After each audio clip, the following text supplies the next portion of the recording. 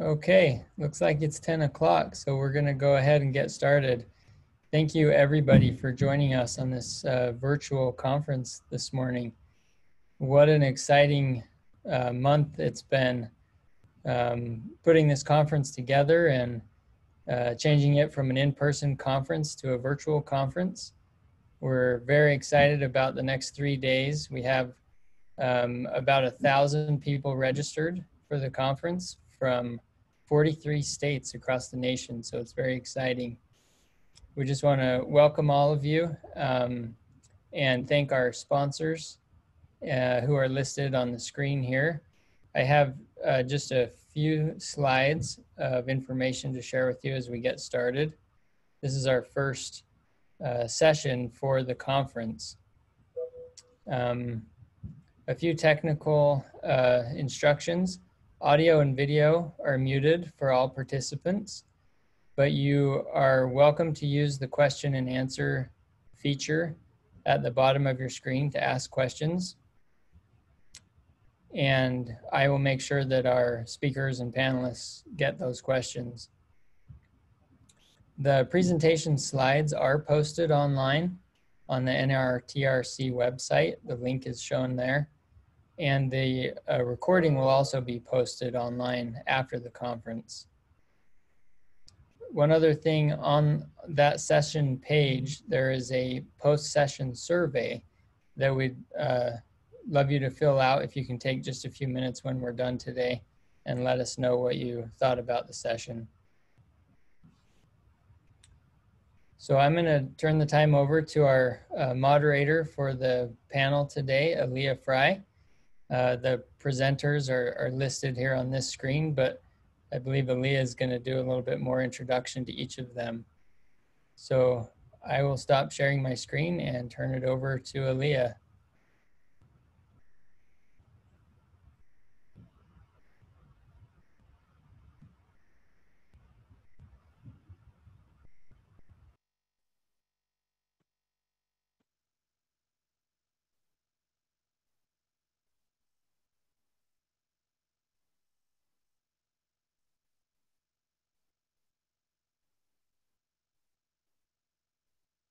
Aaliyah, can you unmute your microphone, please? Thank you for that. Good morning. My name is Sharon Turner, and I am the Regional Administrator for HRSA's Office of Regional Operations. We are pleased to bring to you the Region 10 State of the Region. This panel that you are about to hear will share telehealth regional programs, and as well as HHS and Region 10 will provide updates and resources related to telehealth. And again, welcome, and we are excited to present today. Thank you.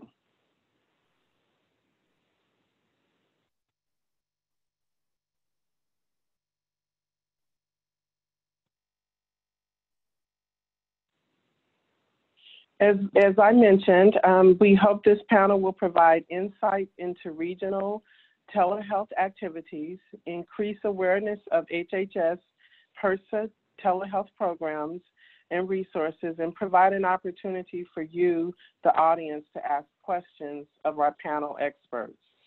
This event supports the HRSA mission to improve health outcomes and to address health disparities through access to quality services, a skilled health workforce, and innovative high-value programs.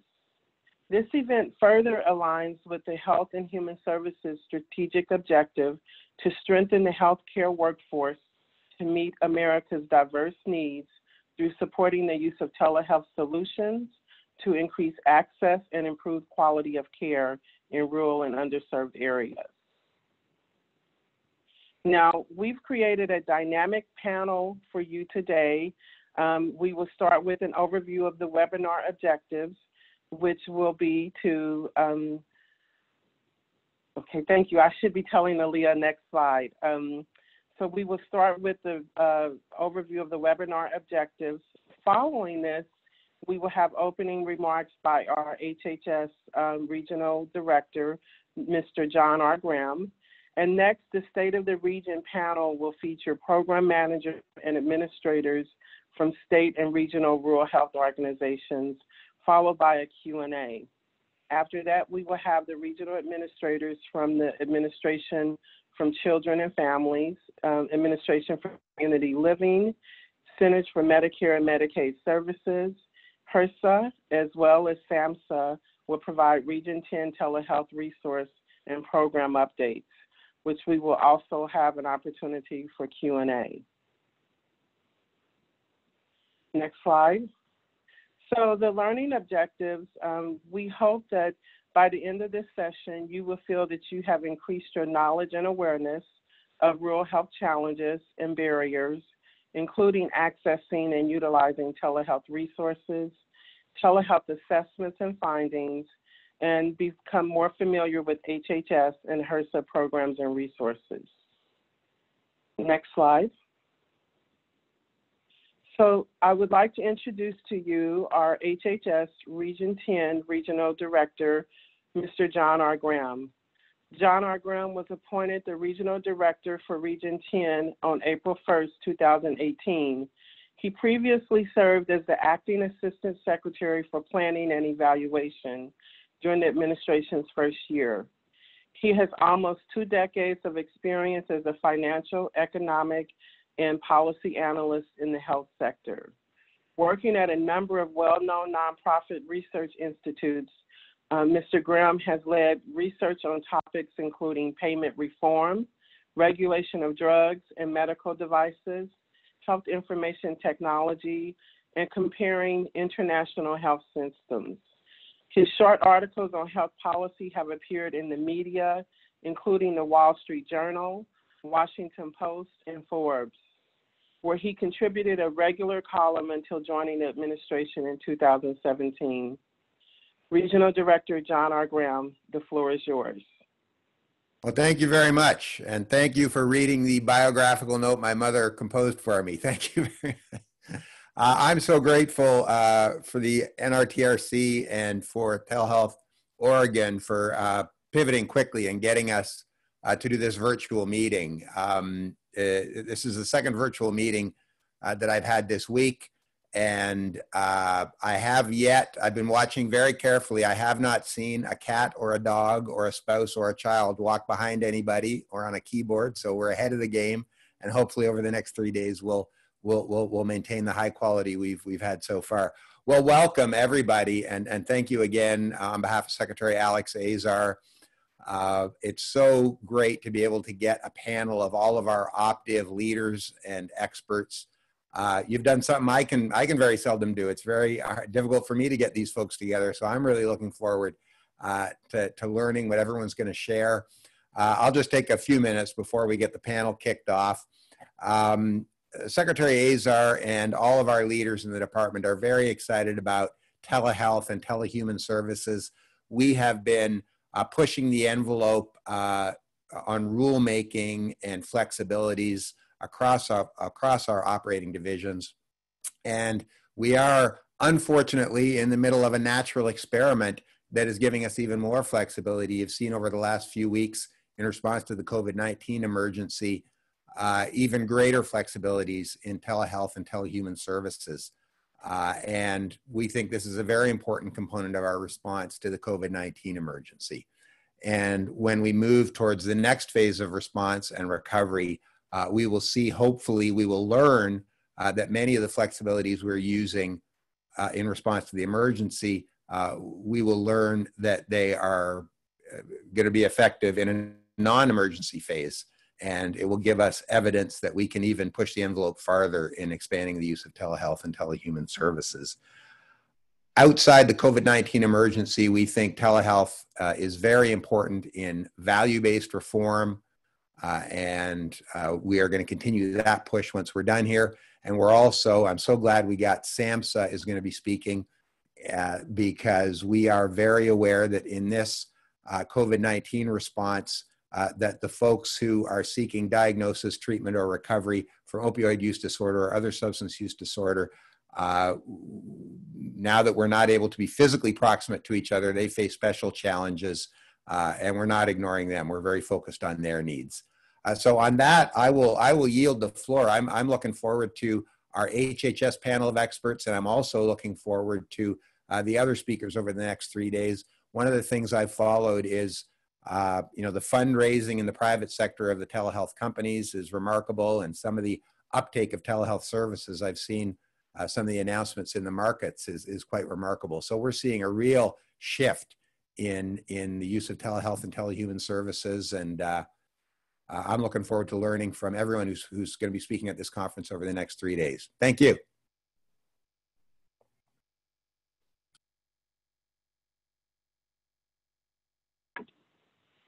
Thank you, Regional Director Graham, for your remarks. We are so pleased that you could share with us today. We will now go into our State of the Region panel to hear the state-level perspective on telehealth activities within the region. We will first hear from Mary Sheridan. Mary Sheridan, RN, MBA, is the Bureau Chief and the Bureau of Rural Health and Primary Care, Division of Public Health, Idaho Department of Health and Welfare since 2003. She is passionate about understanding rural health issues and seeking resources to help address unmet needs. Mary is honored to recently serve on the National Advisory Committee on Rural Health and Human Services. The committee advises the Secretary of Health and Human Services on strategies to address health issues in rural areas. Mary is the past president of the National Organization of State Offices of Rural Health and continues to serve on the board. Ms. Sheridan, the floor is yours.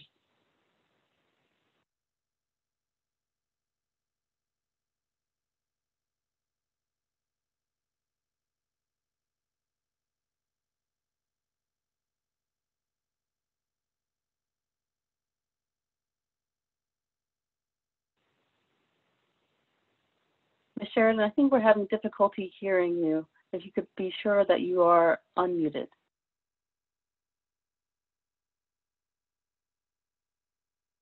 I'm unmuted. Do you have my slides? Here we go. All right. Great. All right. Thank you so much, and good morning. The Idaho Bureau of Rural Health and Primary Care is located in the Division of Public Health in the Idaho Department of Health and Welfare. Our offices are located in Boise.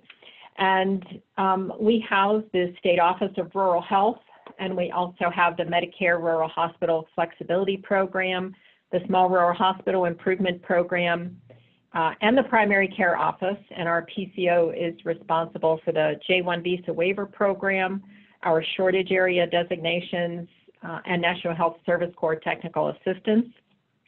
We also have 2 loan repayment programs for clinicians working in underserved areas. And it's my pleasure to meet with you today and share with you a bit about Idaho's telehealth experiences. Next slide, please.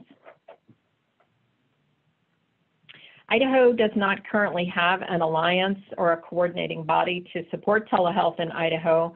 So what I will share with you is a bit about our past experiences and our lessons learned during our CMMI SIM, which is the Centers for Medicare and Medicaid Innovation State Innovation Model, as well as some of the current efforts that we have underway that are supported and aligned with our value-based healthcare initiatives.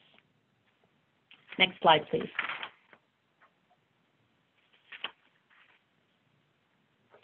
In 2014, Idaho established the Idaho Telehealth Council to define telehealth and the parameters under which telehealth services can be delivered in Idaho. The council created a set of recommendations that resulted in the Idaho Telehealth Access Act, which is found in Idaho Code. And the act essentially provides the guardrails under which telehealth services can be delivered in the state. Currently, the act requires the use of two-way audio and visual communications to establish a new patient relationship. The act also requires that the Idaho community standard of care must be satisfied. During our most recent legislative session, the language in the statute was modified to include the use of two-way audio or audio-visual communication to establish a new patient relationship. So that will be a change for us. the governor has signed the legislation in March of 2020, so the new requirements will become effective on July the 1st this year. The Idaho Telehealth Council completed its work in 2015 with the development of the Access Act and no longer exists. Idaho received a 4-year SIM, and again, that State Innovation Model Award from CMMI beginning in January of 2015, and we included a number of telehealth initiatives. We provided grants to 12 patient-centered medical home clinics to support the development or expansion of their telehealth programs. And we also had a contractor. We hired health management associates to provide the tools needed for clinics to establish telehealth programs. These were things such as how to conduct a readiness assessment, how to conduct a demand analysis, and strategies for proper equipment selection. Our contractor also provided extensive one-on-one technical assistance to our 12 grantees, and this included traveling on site to their clinics and monthly calls with them to provide education, to respond to questions, and to help troubleshoot issues. I would say this is one of the things that we did during that SIM grant that was hugely successful, that was very much appreciated. Clinics found it very valuable and a truly important resource for them to help them develop their programs. I would say, in general, some of our biggest challenges include a really very complex and varied reimbursement environment. Idaho does not have telehealth payment parity, and this makes the successful development and implementation and sustainability of telehealth programs extremely difficult, I think, especially in our rural and very under-resourced communities. As I mentioned earlier, Idaho does not have a statewide coordinating body or an association to support broader statewide telehealth efforts or to coordinate advancement of telehealth on a state level. We also lack resources to provide training or the resources needed to address workflow processes at the clinic level. And we have also found some challenges with coordination that can occur if telehealth is delivered via third-party telehealth providers, if there is no linkage with the patient's primary care clinic or a patient-centered medical home. Next slide, please. In January of 2020, we established the Telehealth Task Force to support our value-based healthcare initiatives. And this, I would say historically, some of this really started, but really we gained a lot of traction in advancing telehealth following a value-based healthcare forum that we conducted in partnership with Boise State University and the Blue Cross of Idaho Foundation in October of 2019. The Telehealth Task Force is meeting monthly for about 6 to 7 months to create a set of recommendations to advance telehealth in Idaho. And this task force is structured a bit differently from some of the prior planning work that we have done. And that is that the majority of our members are business leaders with self-insured plans. Each month, we have a variety of subject matter experts share their telehealth experiences, their challenges, and what they see as opportunities with the task force. And we also ask them very specifically for their perspectives on what needs to happen in Idaho to advance telehealth. The task force is time limited and they will complete their work later this summer. The final report of recommendations will be shared with the Healthcare Transformation Council of Idaho, with the Idaho Health Quality Planning Commission, and with department leadership. Secondly, we have also secured a telehealth contractor to conduct a statewide environmental scan, and this is to support the work of the task force. And this environmental scan includes a literature review, a statewide survey of providers, and key informant interviews with clinicians, stakeholders, and association leaders. And this work is currently underway. Regarding COVID-19, we have definitely fielded quite a number of calls from rural health clinics that are seeking information and support to establish new telehealth programs since they can currently serve as distant sites. I would say that Idaho Medicaid is leading the way regarding current expansion of telehealth opportunities during the pandemic. And we are also receiving anecdotal information that telehealth utilization is increasing during the pandemic due to the new opportunities that have been created by policy changes, but also to help ensure the delivery of services while assuring the safety and the health of their patients. That is all that I had. Thank you so much for your time today. I appreciate the opportunity to share with you a bit about Idaho's efforts.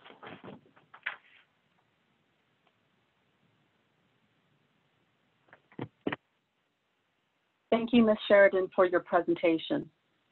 Next, we will hear from Rose Locklear.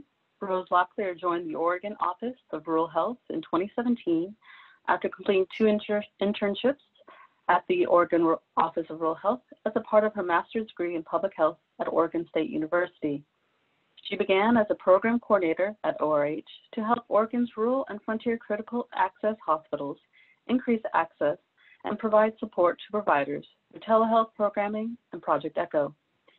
The initial focus of this work was to assess hospitals' health information technology and providers' training and support needs. Rose currently oversees ORH's annual Forum on Aging, as well as the Rural and Frontier Listening Tour. She also serves on state and regional telehealth and Project ECHO governing boards. Rose holds master's degrees in public health and kinesiology from Oregon State University and is based in Central Oregon. Ms. Locklear, the floor is yours. Good morning. Thank you so much for having me today. I am a field services program manager at the Oregon Office of Rural Health, and as Aaliyah previously mentioned, my previous role was with regards to creating and conducting telehealth assessments at our critical access hospitals. And ironically, this came about from a Rural and Frontier Listening Tour, which is now a program area that I oversee. And next slide, please. So today I will get into briefly a bit about what telehealth and behavioral health data we have at the Oregon Office of Rural Health, a bit about best practices for delivering telehealth in a rural setting, as well as key considerations and recommendations for telehealth implementation. Next slide, please. So as I alluded to, we have I'm going to be sharing 2 different data points here. So the first one is a telehealth repository that really maps out all of the telehealth services that our critical access hospitals in the state of Oregon are offering. So this is the platform that's used to house all this information is called a story map created by ArcGIS. And what it allows you to do is to have a map on the right side, which is showing up here, and on the left side, a bit of text, and that's describing all the different services. The left side describes the different services of the critical access hospitals. This is one example of one of our independent hospitals. And on the right side, the blue icon indicates the hospital, and the black pins indicate the partnering institutions that the hospital partners with to increase access to various services. So we see a couple of different things when we take a look at our independents versus system hospitals. The independent hospitals are largely forging partnerships with surrounding hospitals and clinics. And this is a prime example of an independent hospital on the side of a border state, and they're utilizing hospitals within Oregon as well as clinics and hospitals outside of Oregon in order to have the services that you see over to the right here, the telestroke, cardiology, neurology, oncology. All the tabs along the top of the resource here are indicative of different hospitals, critical access hospitals across the state. And again, are going to show you the relationships. The systems, what we see in our system critical access hospitals, that they tend to band together with their larger mothership hospital in order to provide those services. So it's a really neat representation of what's going on in the state, and it allows us to keep our finger on the pulse of the different services and telehealth expansion that's going on at the critical access hospitals. With regard to telebehavioral health, which was a question with regard to this panel, in the hospital setting, really, we've got 17 critical access hospitals that are doing telehealth in this repository, and only 7 of them are doing telebehavioral health sorts of things. In the hospital setting, we're seeing services more like almost nearly all of them are doing telestroke and more emergency department sort of things, as you can see this one. Next slide, please.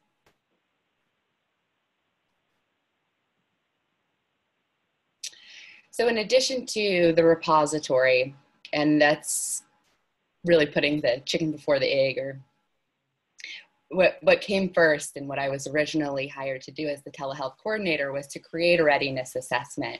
And we did that in tandem with subject matter experts. So it was a Project Echo as well as a telehealth assessment. And that was, we contracted with the Telehealth Alliance of Oregon. In Oregon, we were very fortunate to have subject matter experts and organizations that do a lot of work with regard to policy and keeping up with all the different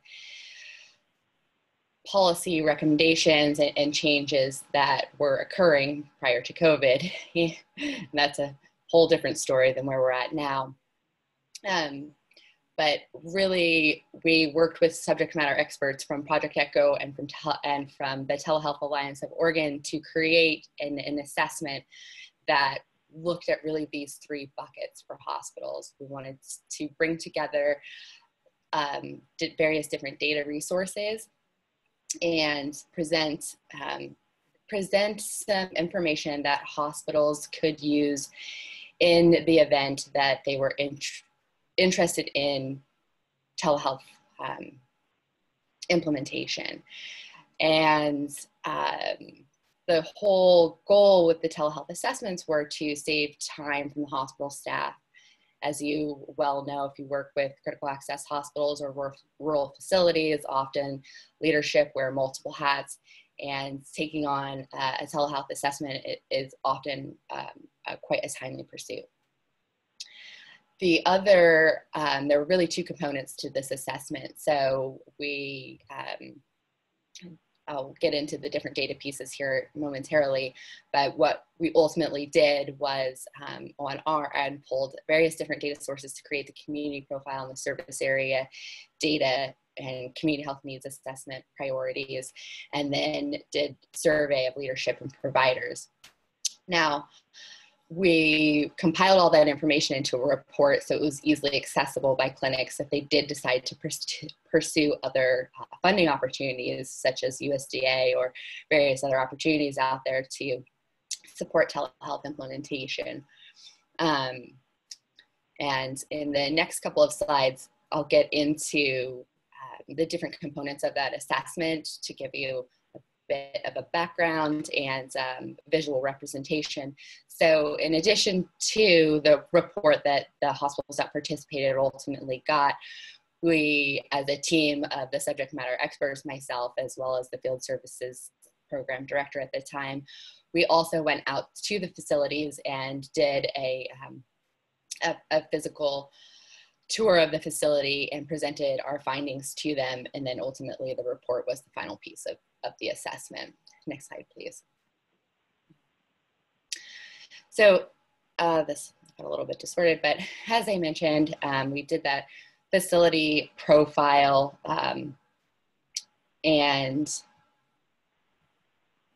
what we wanted to do was quickly provide a snapshot of the hospital, where they were at in that moment in time, and key important things to bring to the table for them as representation of their facility as a whole. So outlining services, who they're affiliated with, their reimbursement structure, all important components that play into the larger picture of telehealth service implementation. We also used payment, financial data, a couple of different financial snapshots to look at their payer mix. Next slide, please.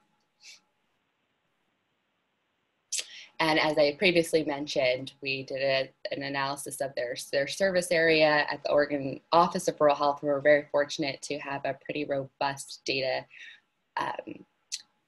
database, and we're able to take zip codes, import them into our database, and then get a snapshot of more causes of mortality, population that's at or below the federal poverty line, things like chronic disease, and eligibility for Medicare and Medicaid. So what we wanted to do was provide a representation of the community at large for which the hospitals were serving. And we took that from, again, that service area data that our office compiles, as well as the community health needs assessment. So representation of what the community was really saying, or things that were most important community concerns that were identified in their community health needs assessment, and then things like what they believed could be done to improve access to care. So I tried to remove some of the identifiable data here, but wanted to give you all an illustration of really what we were presenting back to hospital leadership and the kind of data that we pulled into this assessment in order to provide the most comprehensive illustration of community needs in addition to hospital needs. So really a comprehensive picture of where the hospital is at, where the community is at, and what may be the best services that, or the most highest needs services from the community perspective as well as the hospital's perspective. Next slide, please. So as I mentioned, we pulled data from the community, we pulled data from our sources, and then we also did an assessment of interest across leadership and providers. Since we were asking about the Project ECHO piece, the continuing education, we wanted to reach out to the provider group to really see what they were interested in education-wise, what they were interested in providing telehealth-wise, for inpatient or for outpatient services, what they really thought that the need was, and then also what providers and leadership felt that, where they felt that the access was really lacking. And what our intention behind the survey of leaders and providers was really to show an alignment, and then to make suggestions based upon areas of alignment. And so that's what this slide here is intending to show. So we asked providers and leaders, we gave them this whole list of specialty areas. So areas that they may be interested in for educational purposes or telehealth, or simply just there's a complete lack of access in the community to those particular things. There were certainly varying different levels of interest and of alignment between providers and leaders. And I think that was a really important thing to be able to speak to.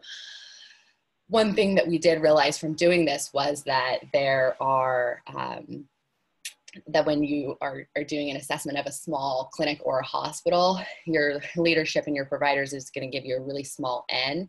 So perhaps you take this with a grain of salt as far as alignment goes and things like that. Next slide, please.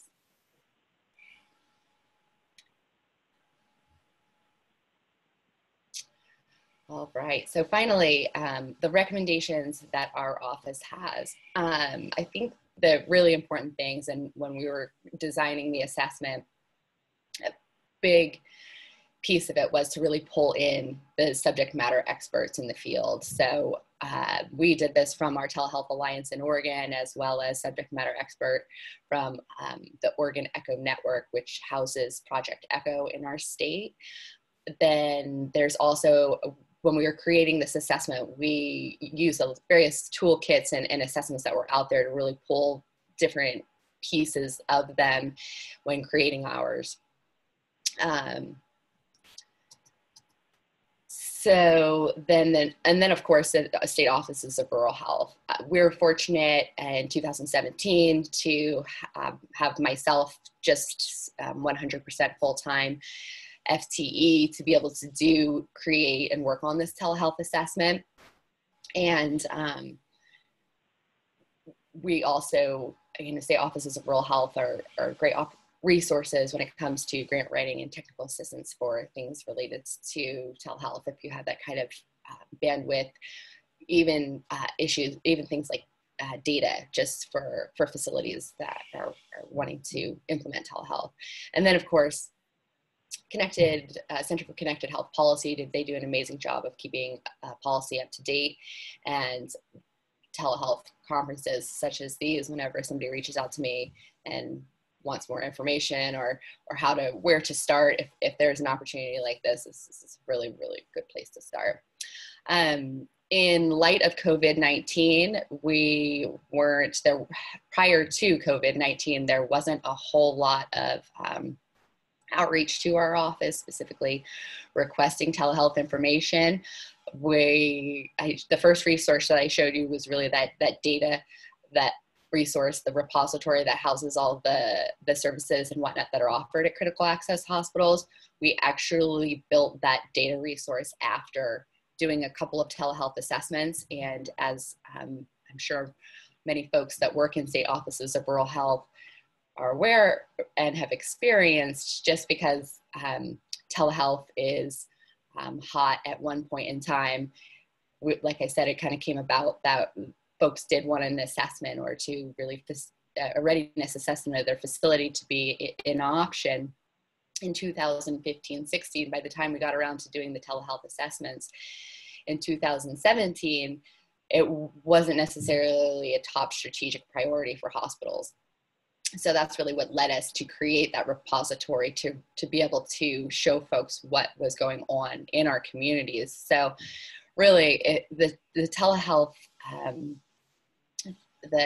environment changes from time to time as far as priorities, and COVID is a really prime example of that. If you can bring up the link there, I'll just show that resource really quickly. So in light of COVID-19, we were experiencing rapid policy changes at the state and the federal level. Not seeing the resource.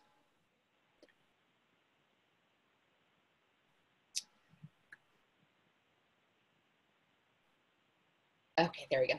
So massive policy changes, as everybody can attest to. And I wanted to compile all of this information in a way that was easily accessible by hospitals and clinics. And as you can see, hospitals are have some stake in the game, and they've already been exposed and are utilizing telehealth. And that's what the map here to the right shows, is again our critical access hospitals and the services that they're offering. It links back to the repository that I'd previously shown. But it's really important for new adopters to be able to access this information in a linear, sort of fluid type of way. So my idea here was to kind of present the big important pictures, the definitions of telehealth, telemedicine. And as you all know, these definitions are different by state and different for payers. So starting from the basics here. And then we had major pieces of legislation with the CARES Act and then Oregon's 1135 waiver. And so I just pulled out the key points that if you were looking through and trying to collect and understand telehealth in 15 minutes, I threw it all in here. And like I said, went from a federal to a state big picture level, and then got into at our state level, the OHP temporary administrative orders tab there is really going through each temporary administrative order that Oregon has created.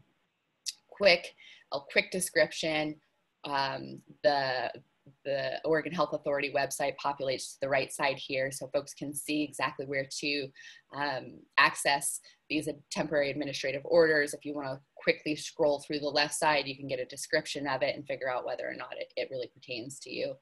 Payment resources, again, I organized at the state level to begin with of the memos that accompany those temporary administrative orders. I have a lot of the codes and things like that for folks to really figure out how to get paid for the services that they're now implementing.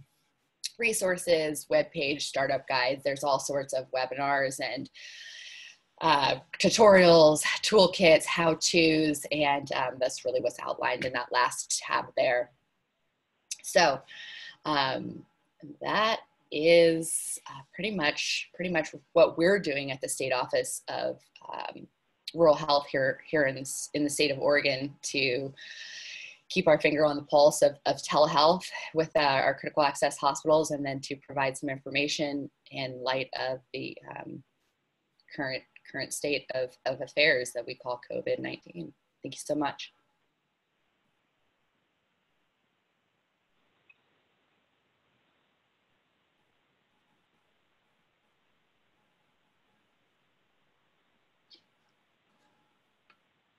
Thank you so much, Ms. Locklear, for your presentation. Next, we will hear from Tammy Arndt. Tammy Arndt is the Director of Northwest Telehealth, a regional video conference network, providing a platform of connectivity to 33 communities in Eastern Washington and Northern Idaho. Utilizing collaborative tools and established protocols, Northwest Telehealth facilitates and supports healthcare administration, distance education, and clinical services to improve access to healthcare and promote healthy communities. With over 20 years experience in the healthcare industry, Tammy has a pragmatic approach to program development and delivery. Focusing on workflow integration of virtual services, she has facilitated the successful launch of multiple telemedicine programs, extending care to rural hospitals, clinics, and patients' homes. Tammy is proud to represent Northwest Telehealth, a founding organization of the NRTRC in Eastern Washington, on the advisory board. Ms. Arndt, the floor is yours. Thank you, Aaliyah, and good morning, everyone. Welcome to the virtual conference. I'm picturing many people out there at home in their slippers enjoying the program. So again, I appreciate this opportunity, especially in this crazy time, to continue this important work and host this conference virtually. So again, my name is Tammy Arndt. I'm the Director of Northwest Telehealth, which is a division of Inland Northwest Health Services and affiliate of Providence St. Joseph Health. It's kind of a mouthful. So we were established in 2006 as a regional video conference network in Eastern Washington. Northwest Telehealth connects critical access hospitals and clinics to tertiary care centers like Providence Sacred Heart Medical Center in Spokane. We provide a collaborative platform for healthcare administration, medical education, and clinical programs such as ambulatory and direct-to-patient telemedicine services. As a member of Providence Healthcare here in Spokane, we also provide conference services and support to their affiliates within the Washington-Montana region. So primarily, most of our activity is east of the Cascades, but then you also have to realize that that's probably the most rural part of the state. So next slide, Aaliyah. So the counties we serve have varied geography and demographics, but are alike in rurality and the challenges faced by their residents. 14 of our rural health systems, located in 9 Eastern Washington counties, are members of the Northwest Rural Health Network, formed for the purposes of sharing resources, promoting operational efficiencies, and improving healthcare services for member health systems and the rural communities they serve. The network is proposing the development of a telehealth collaborative in 2020 to promote the sharing of specialists between member organizations using a standardized telehealth framework that will leverage existing resources and simplify the process of implementing new services. The Telehealth Collaborative will develop a model where patients can receive specialty care and associated services in their home communities, with revenue from all the services staying within the rural communities around the region. This will not only serve to improve access to care for patients, but also to strengthen the rural health system as a whole. Northwest Telehealth, as a program partner, will provide technology, training, and support for the project. This past year, a survey of network members identified cardiology, nephrology, and infectious disease as their area of greatest need, and this was even prior to the onset of COVID. This past year, we piloted this model leveraging an endocrinologist and general surgeon at Cooley Medical Center, extending their services to neighboring hospitals in Republic and Odessa, utilizing a monthly virtual clinic to deliver scheduled consults between the participating hospitals.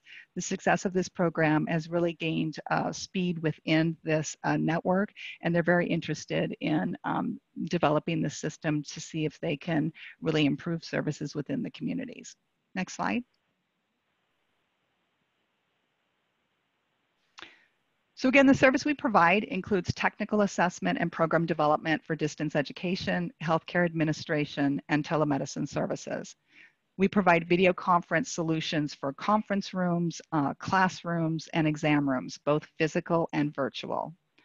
We deliver programming on behalf of members within the network, but then we also connect to clinical education programs outside of the network. So for example, clinicians at Sacred Heart Medical Center can attend programs or things that are going on at Seattle Children's or Virginia Mason. And then we also, kind of unique to our network, we have a network operations center, which is available Monday through Friday from 7 a.m. to 5 p.m. for live support of programs hosted on the network.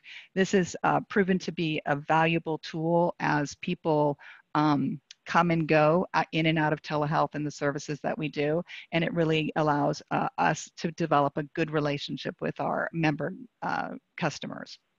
Next slide. So this is just a quick glance of regional telemedicine programs offered within the Washington region. I pretty much, some of the data that I've put together is from Providence St. Joseph Health, since we are one of their affiliates. And although we're an independent company, we kind of sit on the edge of the services that they provide. So Providence St. Joseph Health does offer acute services within the region, stroke hospitalist and psych services. There are a multitude of ambulatory programs supporting 53 distinct telemedicine service lines. So examples would be behavioral health, cardiology, cystic fibrosis, movement disorder, oncology, and occupational medicine, just to name a few.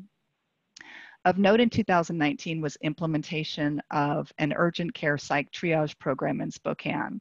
This was an on-demand telehealth service which connected experienced mental health professionals located at the hospital to the Providence urgent care centers in town to conduct mental health risk assessments for patients experiencing severe depression, extreme anxiety, or suicidal ideation.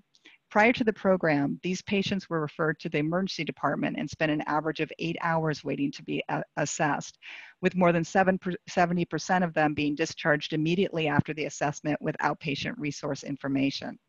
The program's been very successful, increasing efficiencies, but also decreasing the overall cost of care for the patient, their insurance carrier, and the hospital.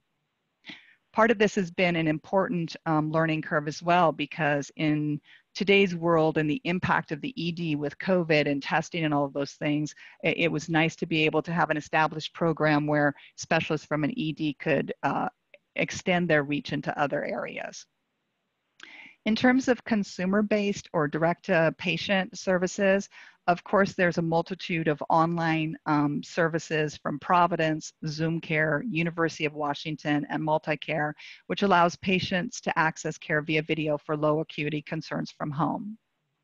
Specifically in response to COVID and the pandemic, Providence St. Joseph Health, who has a system-wide telemedicine team, really ramped up their ability to respond. So they deployed an additional 300 InTouch carts throughout their enterprise or system to provide hospitalist, ICU, and ED services. They, within a month, transitioned 7,000 Providence Medical Group providers to Zoom, utilizing Epic and the MyChart patient portal, which was resulting in approximately 5,000 consults per day across the healthcare system. They also deployed remote patient monitoring to 700 patients utilizing digital stethoscopes and pulse oximeters. So their ability to really respond and shift their care from clinic-based into a virtual world was, you know, I want to say relatively seamless, but that's funny to say because nothing in the land of telehealth is really relatively seamless. The good news is that they had been providing virtual care already through their patient portal for approximately for prior 15 months to COVID. So they were pretty used to how the system would work and ramping it up. Next slide, please. So I wanted to also mention the Washington Rural Palliative Care Initiative. This initiative is sponsored by the Washington Office of Rural Health, Amera Group, Cambia Foundation, and Stratus Health in a public and private partnership of over 24 different organizations across the state. Palliative care focuses on quality of life, symptom management, and whole person healing rather than the cure.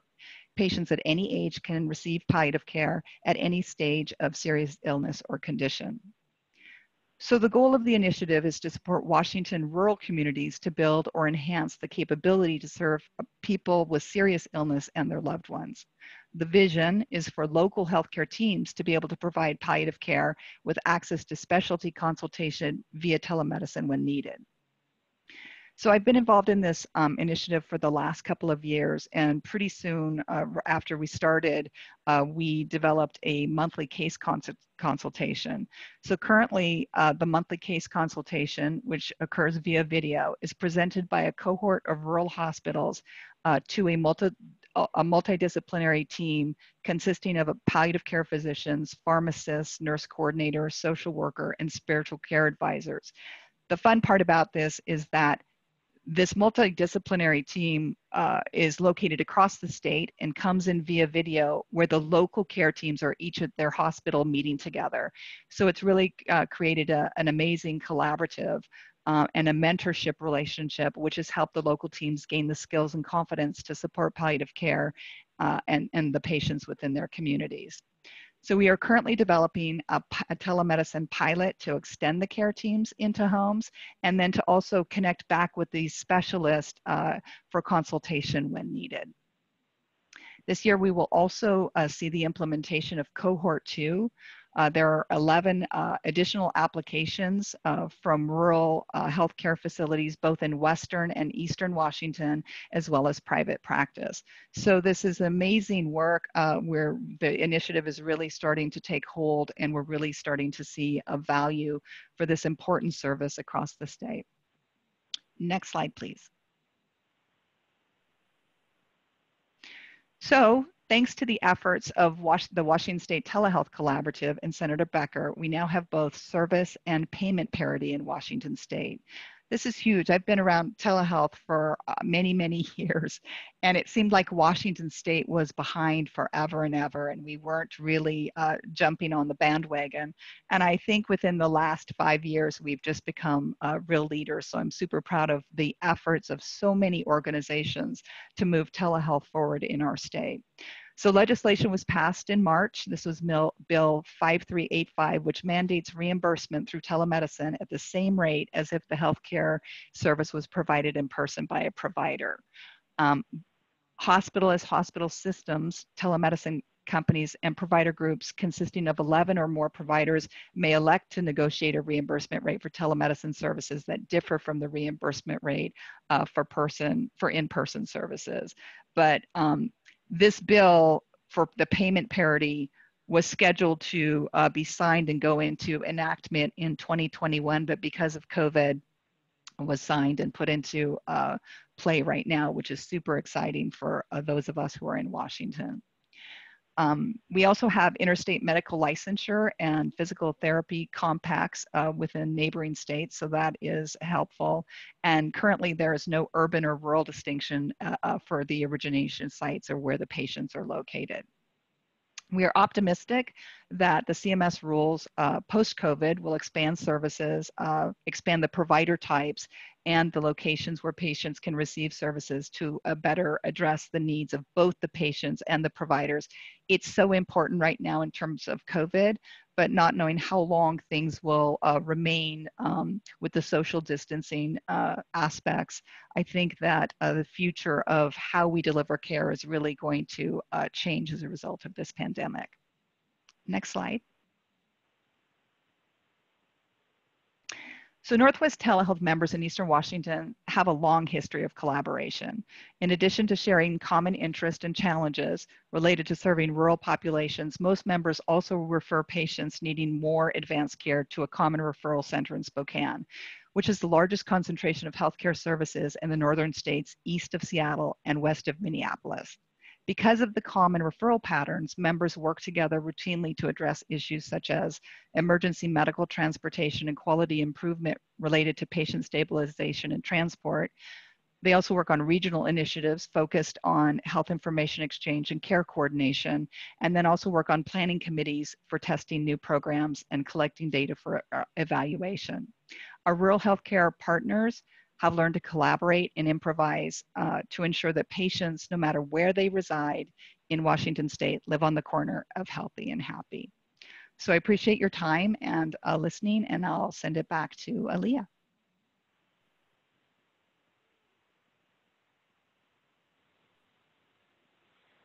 Thank you so much, Ms. Arndt, for your presentation. Next, we will hear from Matt McCulloch.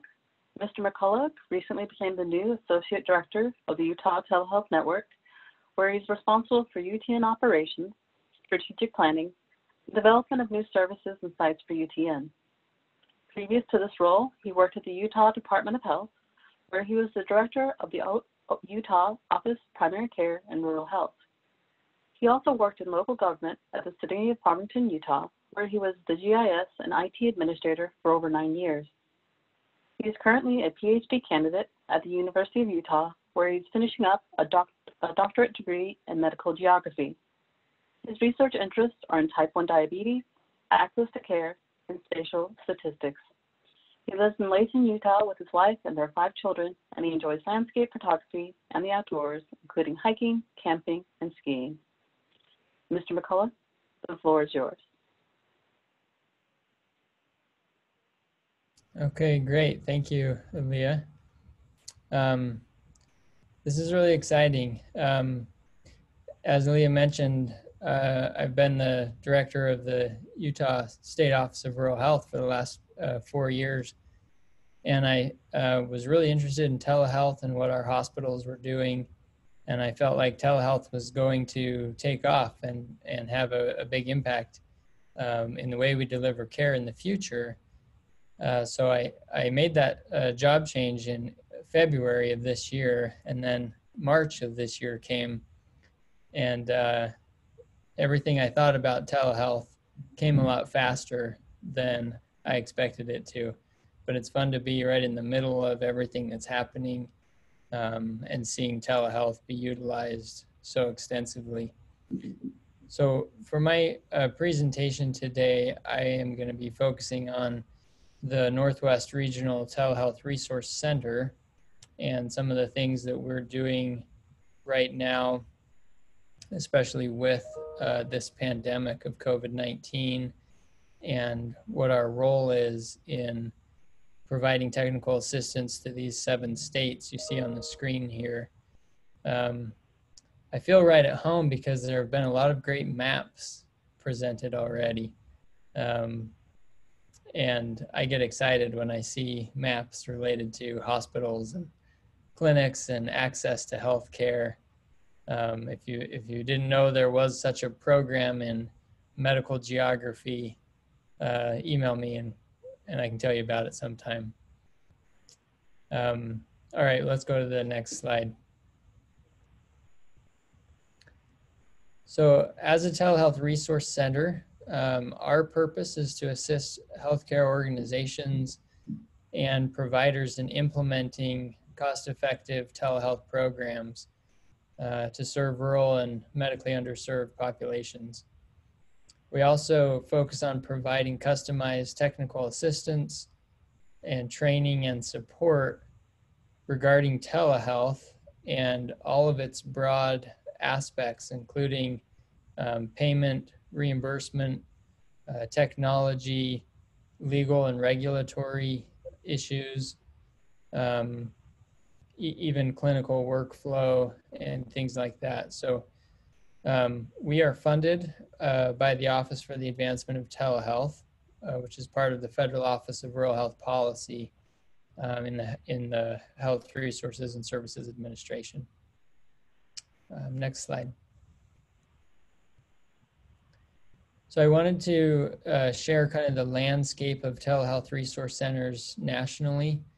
There are 12 regional resource centers and 2 national resource centers. You can see the Northwest Regional Telehealth Resource Center and the 7 states that we cover, Utah being kind of split between the Southwest Telehealth Resource Center and the NRTRC. But it's great to be part of this community of resource centers. All of these resource centers are very active in serving the states that they cover. And they're also very good at communicating and sharing resources with one another. And I just want to encourage you, if you live in one of these states, if you don't know about your telehealth resource center, to reach out to them and see what resources they have and how they can be of help.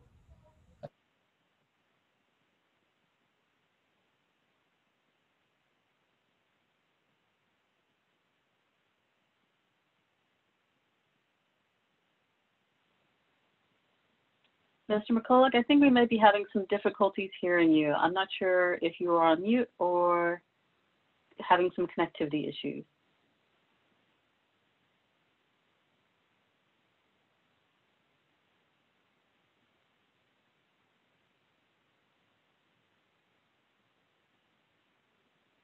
No, he may have disconnected. His microphone is still active, but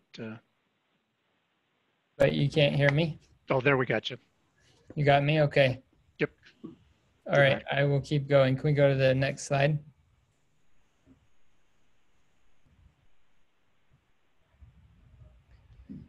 So I just have a few slides really quickly about some of the things that the NRTRC is doing to respond to COVID-19. A few weeks ago, the National Consortium of Telehealth Resource Centers hosted a webinar, and there were over 5,000 participants nationally, which really showed the need for technical assistance for starting up a telehealth program and being able to understand the challenges with policy and reimbursement and all those aspects that I mentioned. So we're all working together to provide technical assistance. Being new to this group, I've heard that the number of requests for technical assistance in the month of March has been equal to 6 months to 12 months of normal workload.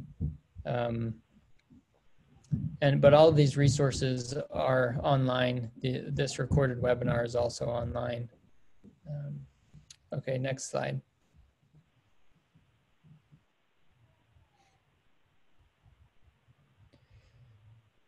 So this is specific to the state of Utah, but we felt like sharing it because it may be generalizable to the region.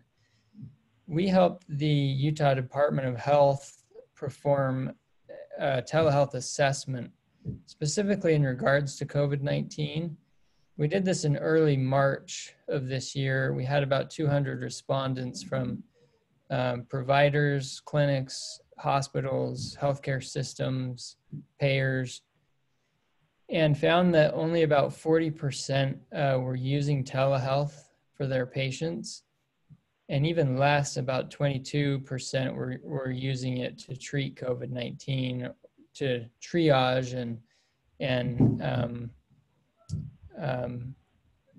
meet with patients who may be experiencing symptoms similar to COVID-19. The other 2 really important things that we learned from this survey were first, that 61% did not have the capacity to provide technical assistance. So if they had a telehealth platform, they didn't have the capacity to provide technical assistance to their patients or others who wanted to use that platform and were having trouble with technology. The other main barriers that were pointed out, technology was number one, trying to understand what platform to use, what platforms are HIPAA compliant, things like that. Payment was the second largest barrier, and payment included just understanding payment policy, reimbursement, things like that. Workforce, having the workforce capacity was the third largest barrier. And then fourth was bandwidth in rural areas. We go to the next slide.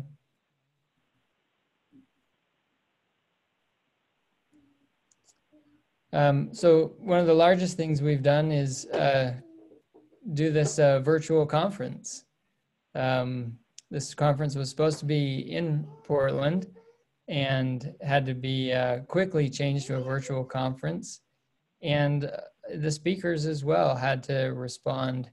And we've had a lot of submissions changed to specifically talk about COVID-19 and how telehealth can be used for this pandemic. I want to just point out a couple of the presentations that will focus on telehealth and starting a telehealth program. Our Telehealth 101 workshop that's today. We have a telehealth policy panel that's going to be excellent. And another presentation on how to start a telebehavioral health service, which I think will be really important for people who are looking to do behavioral health through telehealth and how to get started. Can we do the next slide?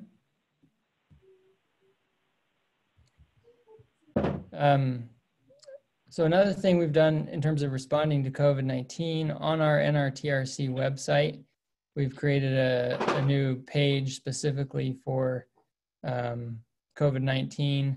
We've got a telehealth toolkit for providers and a lot of information that we're trying to keep up to date on state laws and reimbursement policies, CMS updates, HIPAA, SAMHSA, DEA updates.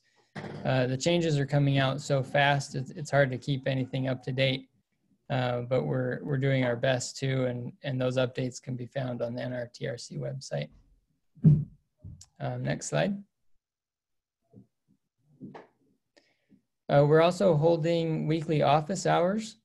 So every Friday at 2 to 3 o'clock Mountain Time, we're doing a Zoom meeting and allowing people to join in and ask any questions they have about starting a telehealth program, about policy or reimbursement changes, Medicare, Medicaid. And so far, those have been great. The first one, we had over 50 people on with a lot of questions. We also have this telehealth quick start guide that I mentioned for providers, where we try to cover all these different aspects of starting a telehealth program and what some of the challenges might be to help people get started. Next slide, please. So I just want to thank everybody again for joining. This is a very exciting event. Deb LaMarche, her contact information is there. Deb has been leading the NRTRC. She's the PI and program director, and is just full of knowledge and resources. So please reach out to Deb or myself if we can be of assistance in any way. Thank you very much.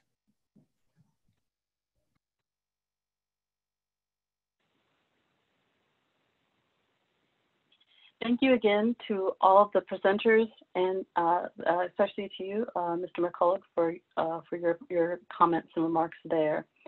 We have now come to the Q&A portion for the State of the Region panel. As advised earlier, please enter your questions into the chat box, and please indicate if the question is for a specific panelist. I'm sorry, not in the chat box. We have a Q&A available in your toolbar at the bottom. Q&A icon. If you hover over the bottom toolbar, you can click on that and then enter questions for the panelists there. Sorry, Elia. Thank you so much for the clarification. Okay, as you all are filling in questions into the Q&A box, let me ask the question to attendees in the meantime. To those of you who have performed assessments, telehealth assessments for your program, what recommendations or lessons learned can you provide when first embarking into one of these assessments for those who may be interested in doing one in their region, state, or within their clinical practice? Thanks, Aaliyah. So this is Tammy. And I think that the first thing that we always encourage our sites to do is address what problem they're trying to solve. So access for access sakes doesn't really mean anything, but if there's something within the community or the facility that needs to be addressed and can be solved through a telemedicine program, then that is key to getting started, right? And then I think that also, if you're doing an assessment of need, you can also then look at what potentially could be added onto a telemedicine program as you're going forward.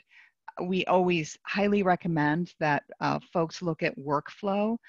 Your telemedicine program should complement the work and the processes that are already occurring within the facility and not be an add-on or be something separate. So we spend a lot of time dealing with workflow to make sure that it's a seamless process for the staff who are providing the services. And then, of course, reimbursement is key. I think that in the needs assessment, that's one thing that you'll want to do is make sure that it's a reimbursable service, that the service is appropriate for the staff and what you're offering. And then in terms of technology, I laugh because I have lots of years of technology experience, and part of me says, it's smart to have an appliance, something that is not as variable in terms of networks and updates and the internet, like a computer with a web camera. And then other parts of me realize that that's the least expensive way to go, and that it certainly is something that can work and make sense for the provider end of it. But above all else, and I think Matt has alluded to this, the support for the technology and for any kind of programming for not only the providers, but for the patients is really key into having a successful program.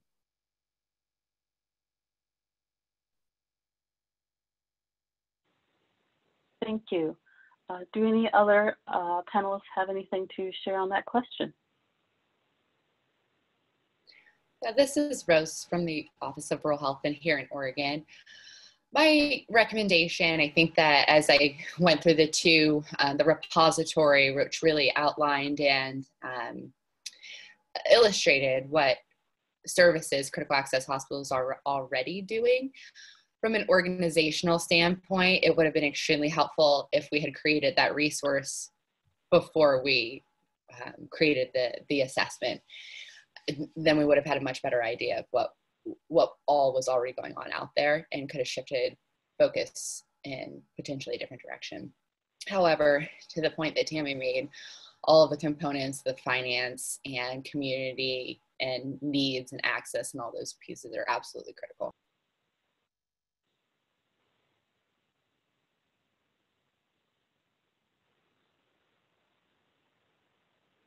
Thank you. We have some questions in the chat box, so I will go to those now. We have one. The Alaska governor signed HB 29 into law this year, which requires group and individual insurance plans provided through the state to reimburse for telehealth. It does not specify specific professions under this law. Are any of you familiar with this new law, and could you speak to it if it is being implemented? It was signed into law on March 16th and became effective on March 17th.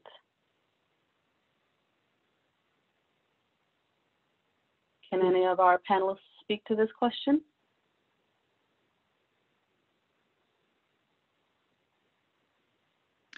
So this is Tammy again, and I think that especially in light of COVID and the kinds of services that are being implemented and approved, it's not going to, again, part of the issue is, can we have telehealth services, and do we have any kind of payment for it? The answer is yes, but does that include every profession in the medical profession? No, right? It often requires additional statement, but it certainly means in terms of CMS, the kinds of providers that are already approved. And I'm not familiar with the law, so I'm not able to speak to it specifically. But if we will take all of these questions and they will be posted back to the NRTRC. Well, we will definitely get answers for you and find a way after the conference to get them posted as well. And then, Aaliyah, if you don't mind, I have the Q&A open. I also see that Jack Davies, who I know, hello, Jack, asked the question, to clarify in the new Washington telehealth payment parity law, does that only apply to state-based programs like Medicaid and private payers, or does it apply to Medicare as well? And if it does not apply to Medicare, is there a comparable federal law? I'm not sure about a comparable federal law, but it is basically a Medicaid and private insurers within the state of Washington. As we know, Medicare has provided a lot of leniency during COVID, and I'm hoping that by the time we're through with this, the silver lining is that the rules and regulations of Medicare will open up significantly. And I appreciate the question, Jack. Thanks. Thank you, Ms. Arndt. We have another question. Hello, and thank you for your presentation. Many of your organizations have set up telehealth in an orderly way with a relatively long prep time. For those of us creating de novo telehealth programs in this time of urgency, what sort of pitfalls should we watch for if we don't have time to complete a true needs assessment, etc.?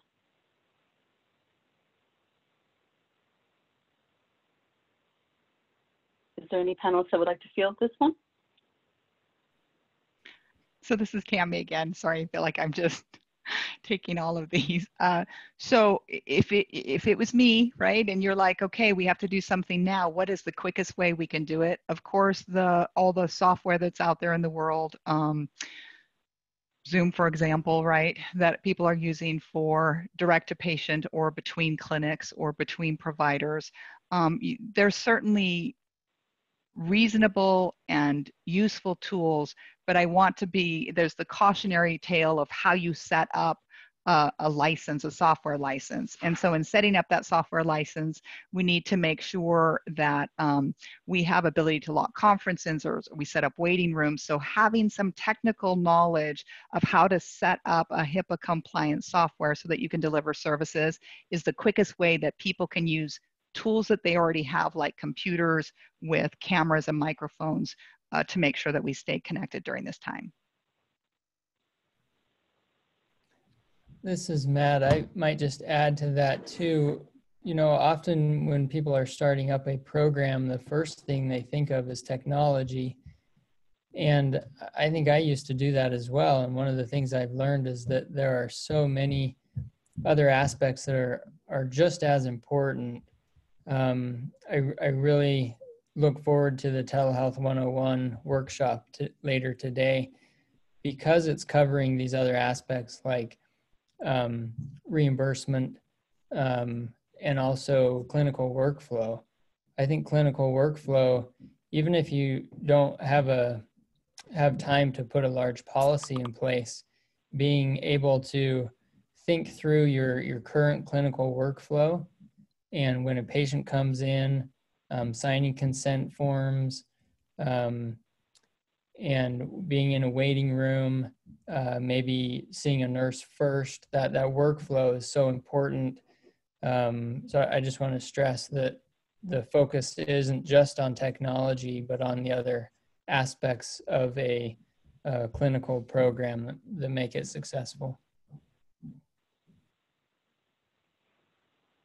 Thank you so much for your comments. I think we have time for one more question. As Ms. Arndt indicated, that we'll be sharing the questions that we cannot get through in the session with NRTRC to be able to get responses to them. How can we help patients and families without the technology or internet access get what they need to participate in telehealth from their homes? Have you collected strategies for how to do this?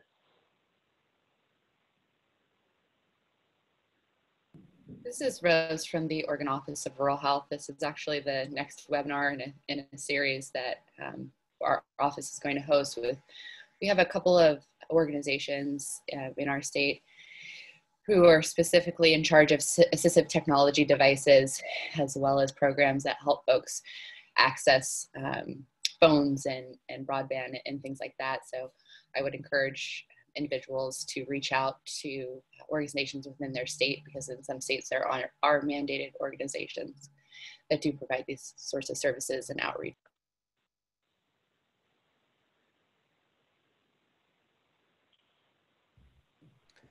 I'll just mention a few other conversations that are going on right now.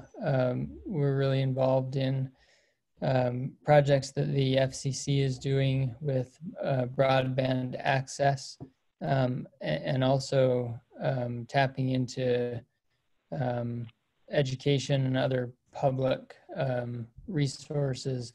There's been a lot of talk about assisting tribal communities and allowing schools and libraries to keep their internet access open to the public. So if somebody doesn't have internet access at home, they could possibly pull up in the parking lot at the public library and get access to internet. And I think that goes hand in hand with some of the relaxed regulations on using HIPAA compliant platforms. Using a phone, using FaceTime, being able to communicate with a provider that way, especially during this pandemic. A lot of these relaxed regulations are for that purpose, for these individuals that don't have access in their home or have a good enough bandwidth. So there is a lot happening. Even telecommunications companies, there's discussion about how they can open up their networks to allow people to connect, especially during the pandemic. But a lot of it right now is discussions. There's still a lot that needs to happen to make it formal, but those discussions are happening.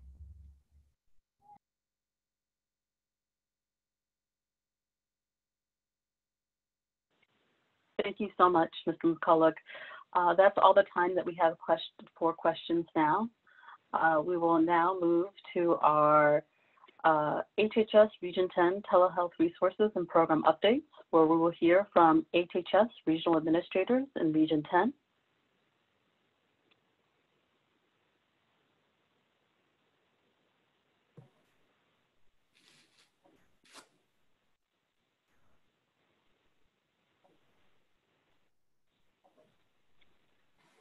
We are first joined by Regional Administrator Kimberly Miyazawa-Frank from the Administration for Children and Families. Kimberly Miyazawa-Frank is the Regional Administrator of Region 10, Administration for Children and Families, supporting Alaska, Idaho, Oregon, Washington, and 272 tribal nations. Focused on the national priorities of prevention and economic mobility, she leads the Seattle team and with program leadership, executes cross-program strategies to enhance state human service supports. With a leadership approach reflecting the Aloha spirit, she has committed her career to improving outcomes for families via human capital, organizational, and community development. Previous leadership roles have been with the Aspen Institute, Hawaii Department of Human Services, Ulama Lani, and as CEO of the YWCA of Oahu. Miyazawa-Frank has led a business consultancy and worked with the Gallup Organization and Towers Perrin. She is a former litigation attorney and serves on the boards of local and national nonprofits. She holds a Bachelor of Science from Miami University and a JD from Rutgers School of Law. Regional Administrator Miyazawa-Frank, the floor is yours. Thank you, Aaliyah, and good afternoon, everyone. It's my pleasure to be here. I want to thank HRSA and the RA, Sharon Turner, as well as Aaliyah for her help in organizing and pulling together this panel. I also want to thank NRTRC for their sponsorship and support. So ACF is the human services arm of the Department of Health and Human Services. So in that role, we partner with our colleagues at HRSA, CMS, SAMHSA, and ACL to address the social determinants of health. And today I'd like to talk about the accessibility of social services and supports in Region 10. Just as quick background, ACF is the second largest agency within HHS. We administer over 60 programs with a total annual budget of over $53 million. Our Seattle office is comprised of staff that represents the ACF Office of Child Care, Child Support Enforcement, Child Welfare, Head Start, TANF, or Temporary Assistance for Needy Families, Refugee Resettlement, and Runaway and Homeless Youth Programs, among others. Next slide, please, Aaliyah. Today, I'll share just a few slides with updates on one, how ACF programs are providing online and telephonic access to social services, two, our reach in rural communities, and three, if we have time, some promising innovations at the state level that we hope will continue to strengthen access for rural communities as well as for all families in Region 10. Prior to the COVID-19 pandemic, ACF was focused on shifting the way we deliver human services to take a whole family approach that really put families at the center of our work and find new ways to provide accessible services.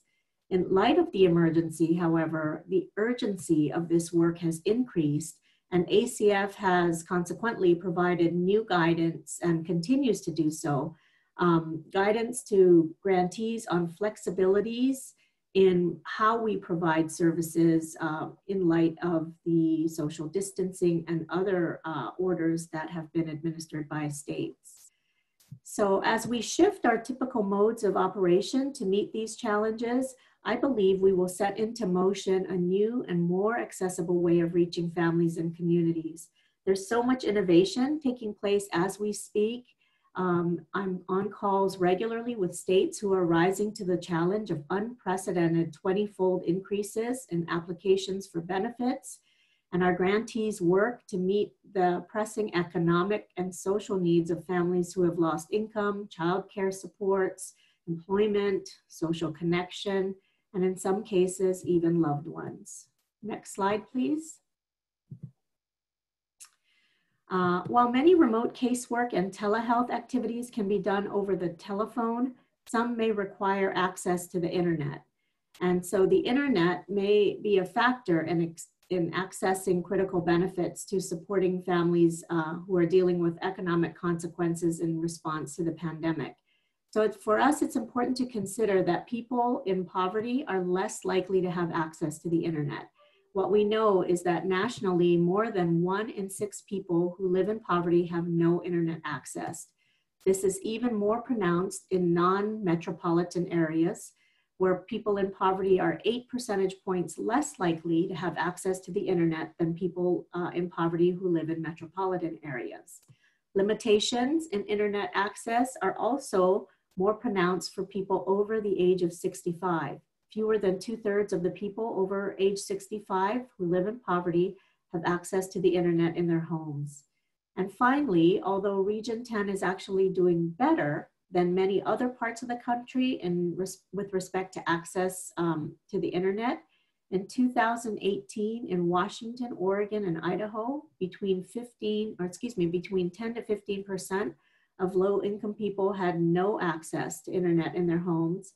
In Alaska, between 15 and 18% of low-income people had access to internet in their homes in 2018.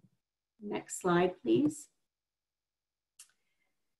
While I don't have time to go into depth on each of our programs, I did want to share 2 examples of new program guidance that has come out in response to the COVID-19 pandemic that will change the way that ACF services are delivered and make them more accessible.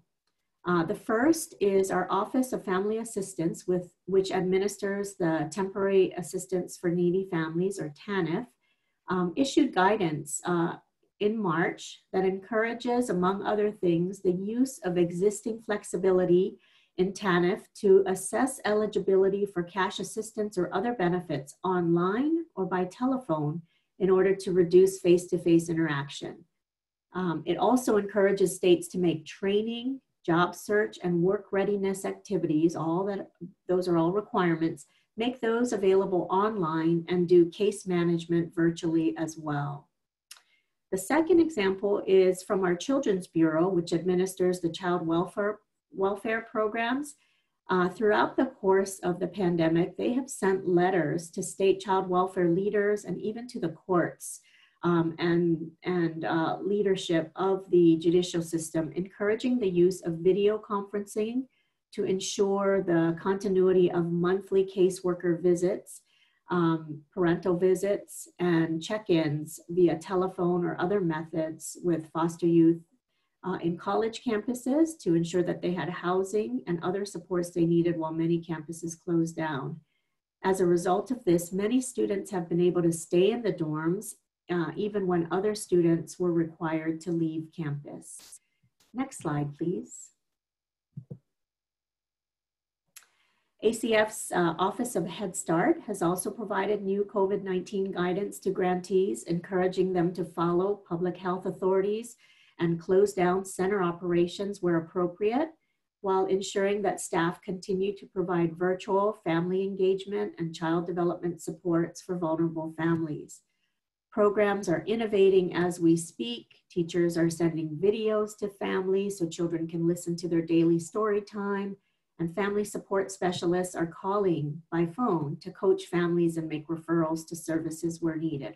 All of this would have taken place in person prior to the pandemic. The Head Start program is also receiving funding in the CARES Act to provide summer programming and ensure that children are ready to transition to kindergarten. So our team is working with grantees over the coming weeks and months to establish new modes of reaching families. And this map, I love that we love maps on this webinar. I included on this slide maps of the locations of our early Head Start and Head Start programs in both Oregon and Idaho to give you a sense of the reach in rural communities across the 4 states in Region 10. You can see here that we have programs in some of the most rural communities in Eastern Oregon and in Northern and Southern Idaho. These programs are a critical resource in these communities, providing comprehensive services and supports for families. And over the coming weeks and months, we will continue to learn a lot about Head Start programs, how they can, even when they're closed for normal operations, continue to ensure that we have eyes on kids and that kids have access to the resources they need, whether those be social, educational, or health services. Next slide, please. Finally, in addition to these updates on how ACF or the federal government is working to make social services more accessible to families, I wanted to share 2 promising examples of how states are also innovating, and I love the state examples earlier.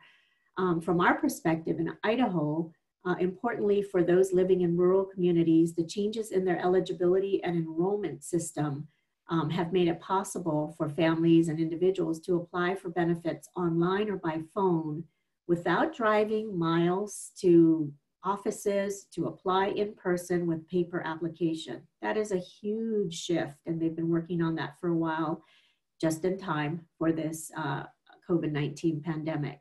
And in Washington, I was recently able to participate in a meeting where I learned that they are applying some incredibly innovative strategies to how the state is responding to increase their telephone capacity for benefit applications and eligibility determinations, literally shifting staff from one division or one office to another, training them up and having them staff these call centers and move from in-person eligibility offices to virtual supports.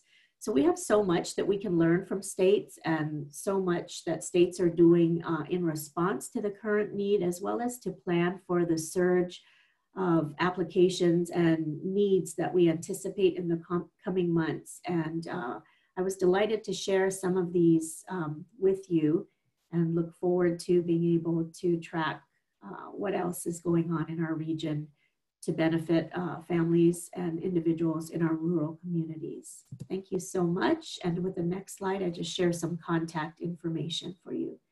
Thanks so much and be well, everyone.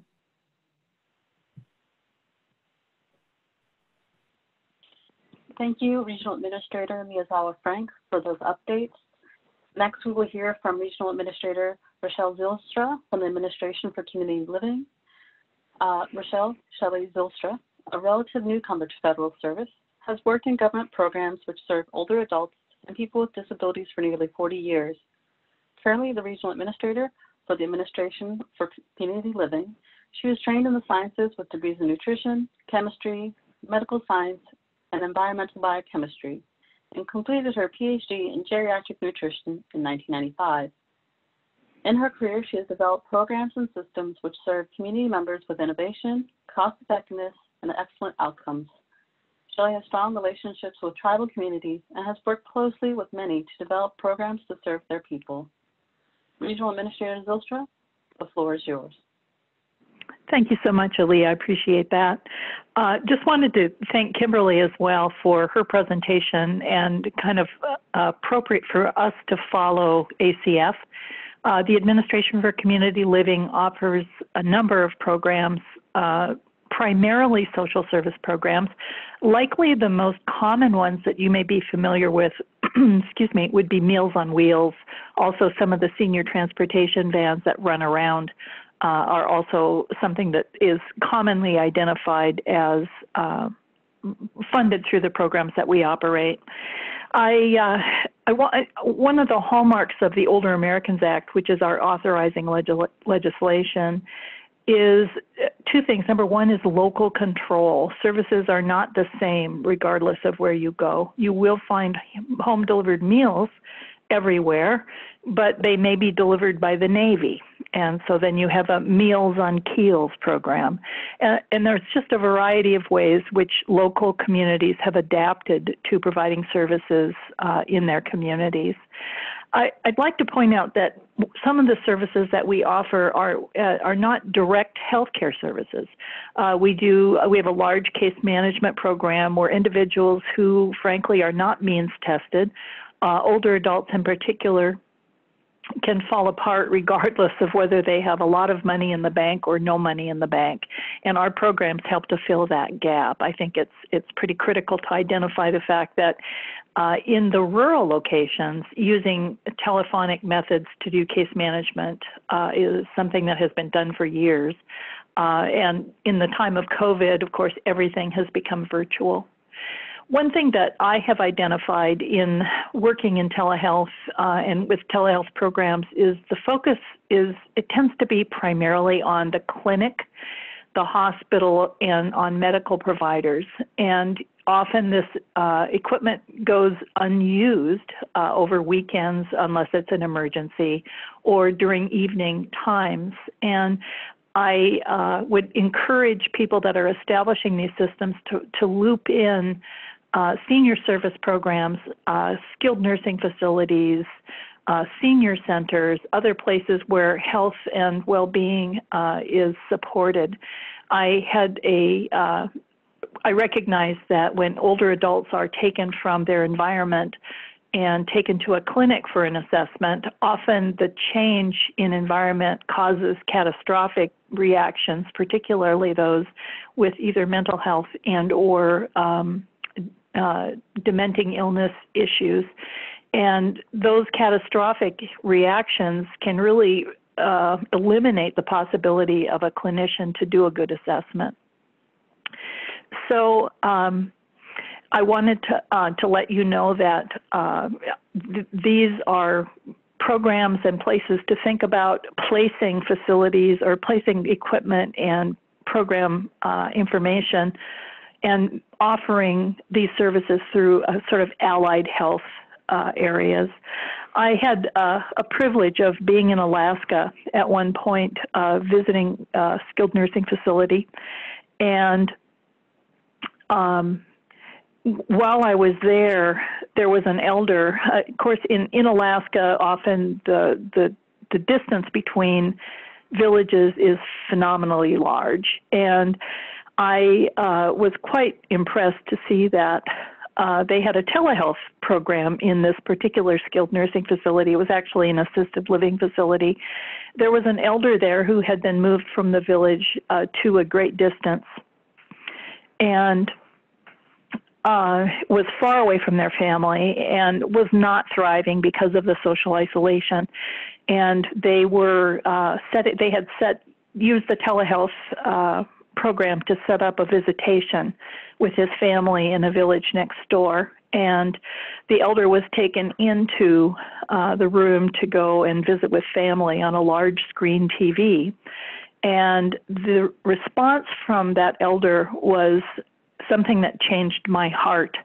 It made me appreciate the value of the technology. The elder was responding in a way that it was as if his family were in that room, and even his demeanor as he left the room was changed. And so we know, Kimberly addressed social determinants of health. We know that social isolation for older adults and with people with disabilities can be catastrophic. And I think I just would encourage folks to think about alternative utilizations of these services as they're designing systems and viewing what community needs are. The ability of a skilled nursing facility in a rural location to have access to a physician via telehealth is tremendous. And so I would encourage you to think along those lines. So I thank you for your time today. I look forward to any questions that you might have, and I'll turn it back to Aaliyah. Thank you so much, Regional Administrator Zylstra, for those updates. We will now hear from Regional Administrator Daryl Means from the Centers for Medicare and Medicaid Services. Mr. Means is the Northwest Regional Administrator at the Centers for Medicare and Medicaid Services. He is the executive leader responsible for overseeing Medicare and Medicaid programs, agency initiatives, business partnership and development, and outreach and education throughout the region. Mr. Means' background includes a distinguished leadership career in the United States Air Force, as well as leadership positions in the private health insurance and technology sectors. Mr. Means joined CMS in 2009. He's earned a Bachelor of Arts degree in Technology Management from St. Leo University, a Master's degree in Health Administration, and a graduate certificate in Organizational Leadership from Chapman University. Regional Administrator Means, the floor is yours. Thank you, Aaliyah. And good morning, everyone. I don't think there's any press on the line, but I do need to say if there is press on there and have questions for CMS, you need to reach out to the press office. First and foremost, let me thank everyone for all of your hard work and dedication to ensure Medicare and Medicaid beneficiaries receive the best care possible. I sincerely, I really do appreciate all that you do. And I'm encouraged from what I'm hearing in this forum. I've heard things from Mary, such as Idaho is leading the way, and Rose talks about quality, availability, accessibility. And I think Tammy said the corner of health and happy. And then obviously Matt, you know, I too like to see the maps, although I don't have any today. But I'm very appreciative of everything that's being done around this COVID epidemic. Today, I will briefly discuss the COVID blanket waivers that we have put in place, but only at a general manner because of time. But before I begin, I will let you know that CMS has set up a mailbox specifically for COVID-19 questions, and that mailbox is COVID,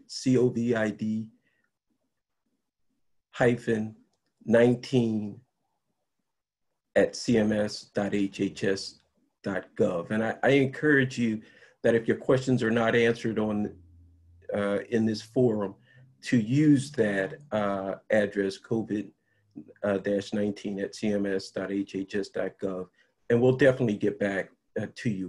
We surely want to hear what you I guess we really want to help you, but we want to hear what you have to say. And this helps us trend as well. So if we need to make any changes or provide additional support from CMS, this helps us a lot. Next slide, Aaliyah. Now, I'm not going to go into, what a 1135 is. I think everyone knows what an 1135 is. However, I do want to say that the goal of our blanket waiver was fivefold. One, we wanted to ensure you could increase your capacity to handle any potential surge from the COVID-19 virus as patients came through hospitals. And we also wanted to make sure that you could exercise hospitals without walls, which is an expansion outside of your existing facility. We wanted to improve staffing flexibility by reducing some of the regulatory requirements and facilitating the ability to bring in resources from other states where needed. And we also wanted to increase access to telehealth, which we're all talking about here today, to help mitigate the spread of COVID-19 and to reduce infections in not only individuals, but also in providers and staffs at hospitals and other facilities. The fourth thing we wanted to achieve here was to allow more testing at home or in the community-based settings, such as what you see with the drive-up testing sites. And then the last thing here is definitely we want to put patients before paperwork so that you can focus on providing the proper care to our Medicare and Medicaid beneficiaries. Next slide, Aaliyah, please. One of the things we wish to make clear in this slide is that the 1135 process waives federal requirements, only, not state requirements. Reimbursements for authorizations outside of many of the normal regulatory requirements are permitted, and the blanket waivers are only good as long as the emergency exists. As a reminder, questions regarding state requirements should be addressed by the appropriate state office. Next slide, Aaliyah.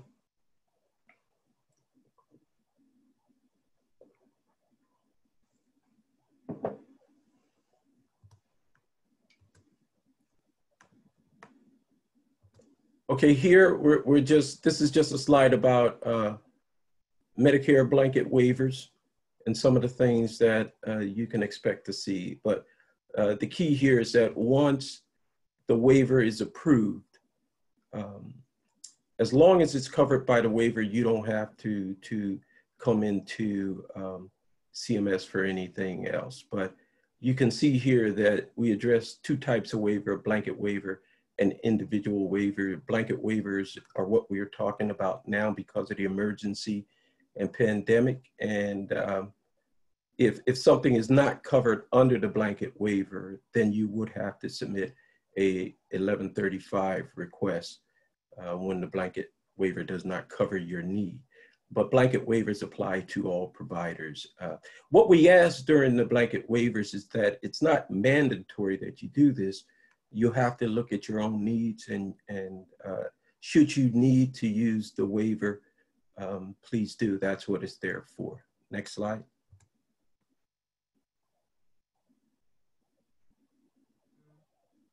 This slide shows some of the flexibilities that are covered under the blanket waivers. As you can see, there's a lot covered, and there's more detail and information than we can cover in this forum during the time allotted. But I do encourage all of you to check out our CMS website. And when you get on cms.gov, you'll see the picture of the molecule of a virus there. And if you click on the Learn button, Learn More button, it'll take you to more information that will explain in detail a lot of what is covered here under this waiver, or these waivers, I should say. Next slide.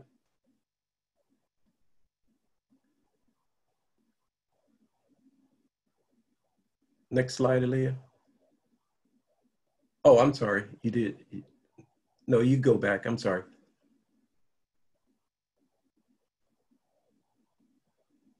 Thank you. And this slide, we just wanted to talk about, states and territories and Medicaid just briefly. CMS believes that states have the flexibility for prior auth and to provide extended supplies and early refills. These questions have been asked a lot to us, so I just wanted to include this slide.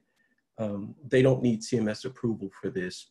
We encourage states to fully incorporate telemedicine, as we call it on the Medicaid side, but telemedicine technology, which is the same as telehealth, if you will.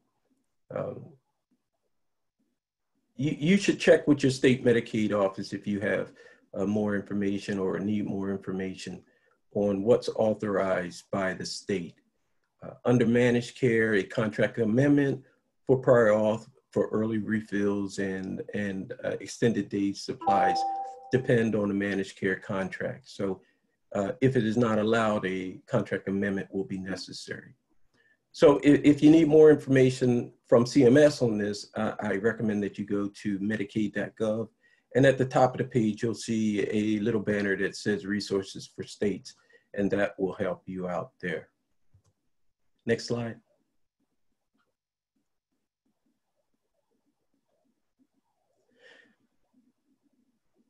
We already talked a little bit about this, so you don't have to make a request for an accommodation if it's already covered under a blanket waiver. And you do not need to notify CMS if you're taking any action based on that waiver. But again, as I said, if it is not covered under the waiver, you will need to request a waiver via the 1135 process, and you should send that request to 1135waivers@cms.hhs.gov. Next slide, please.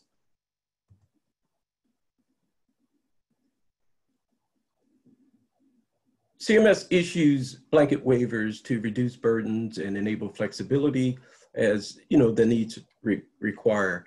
Once again, we encourage all of you to get the latest updates from the website at cms.gov. If you click on that Learn More button, it will give you a little bit more information, and you can go to our frequently asked questions and other guidance that you may need. Next slide. Here's a quick overview of expectations. The key here is keeping good records in a contingency, and understanding the waivers are not the norm, and you will need to return to being compliant after the emergency is over. But we do ask that you keep records just in case there's any billing concerns or whatever, you have that information available. Next slide, please.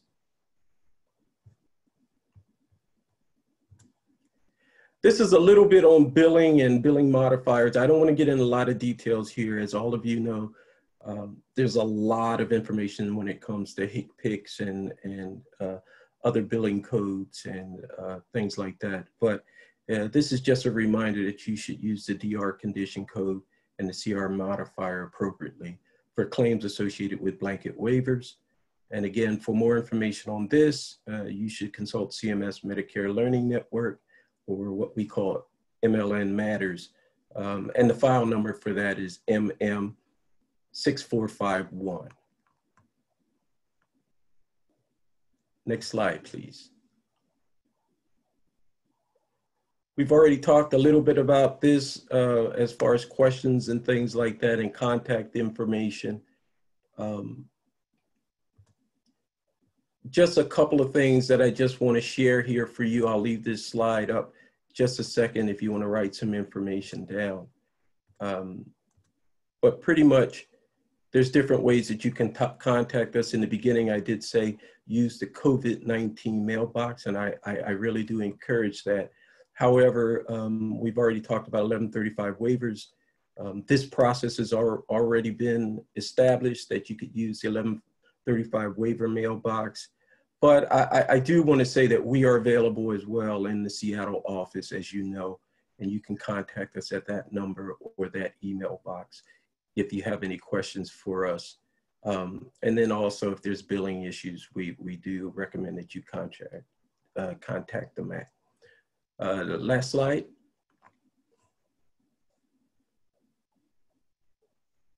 That completes my presentation. And again, I know this was very quick and high level. We're here to support any questions that you may have. Just give us a call in the office and or use the mailboxes that we had in this presentation. But again, I want to say that I thank all of you for all of the hard work that you're doing. I know it's endless, but we are making a difference collectively, and I just ask that you all be safe. Thank you.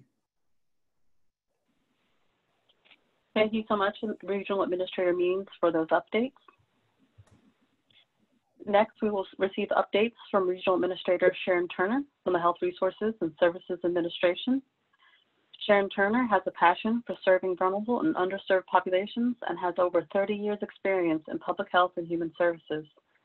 Ms. Turner has been with the Health Resources and Services Administration since 2004 and currently serves as the Regional Administrator for Region 10, covering the states of Alaska, Idaho, Oregon, and Washington. She is responsible for providing oversight to HRSA's Office of Regional Operations, which primarily works to provide on-the-ground outreach to increase the reach, impact, and awareness of HRSA programs. In addition to her experience with HRSA, Ms. Turner has worked with Kansas City's leading universities and hospitals, such as the University of Kansas, the University of Missouri, Kansas City, Children's Mercy Hospital, and Truman Medical Center. She is a social worker and has obtained dual master's degrees in social work from the University of Missouri, Kansas City, and master's in public administration from Park University. Regional Administrator Turner, the floor is yours. Thank you, Aaliyah. For the sake of time, I will go through and get to the real content of what we're doing in HRSA regarding telehealth. So Aaliyah, if you could take me to the next slide.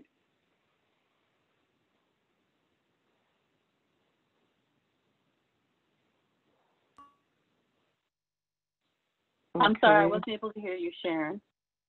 If you could take one slide back. There we go. So HRSA, many of you know, we're one of the Department of Health and Human Services operating divisions. We're 11 out of one of the 11 operating divisions out of HHS. We support more than 90 programs through grants and cooperative agreements to more than 3,000 awardees, including community and faith-based organizations, colleges and universities, as well as hospital, state, local, and tribal governments and private entities. Every year, we provide services to tens of millions of people, including people living with HIV/AIDS, pregnant women, mothers and their children, and those who otherwise are unable to access quality health care. Next slide.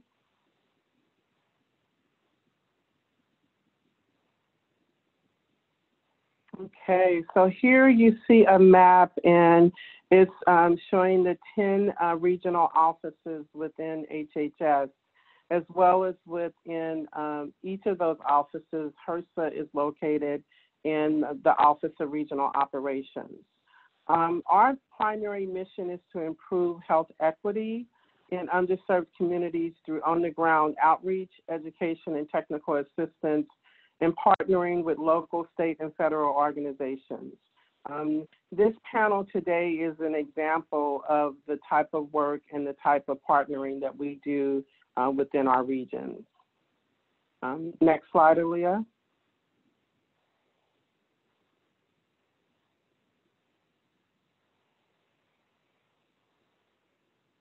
So within HRSA, we have the Federal Office of Rural Health Policy, and it serves as a focal point within HRSA and the Department of Health and Human Services for our rural health-related issues, and as the principal source of advisement to the Secretary for coordinating efforts to strengthen and improve the health delivery of services and populations in the rural area.